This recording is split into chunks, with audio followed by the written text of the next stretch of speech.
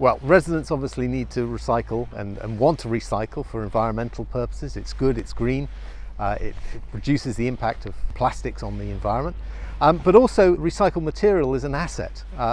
The better we treat that asset, the more respect we give that asset, the cleaner the recycled material, the more valuable it is.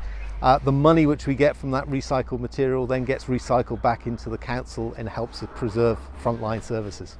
More consumers than ever before want to do their bit for the environment, so it's a really important time for Recoup and Pledge to Recycle Plastics to be working with leading authorities like South Cambridgeshire and Cambridge to actually deliver clear, consistent, simple messages to the public. We actually see a wide range of products being made from the recycled plastics, and that can include new packaging, it can include parts for the automotive sector, clothing for example, park benches, you name it, you can make it from recycled plastics.